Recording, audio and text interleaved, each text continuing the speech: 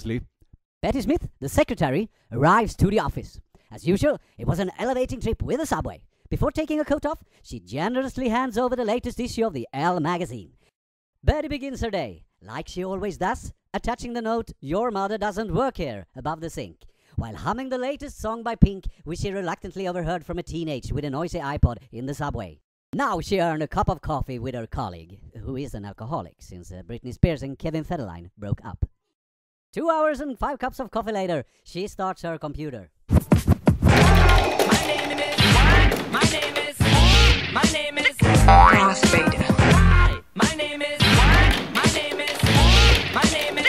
Darth Vader. The power of the dark side. 10 seconds. I have you now. We have a go for main engine start. Make me destroy you. We continue building the International Space Station. Impressive. I find your lack of faith disturbing. Indeed, you are powerful, as the Emperor has foreseen.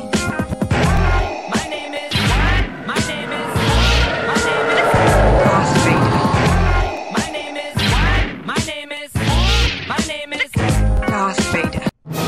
Second episode StarTech coming soon to a theater near you.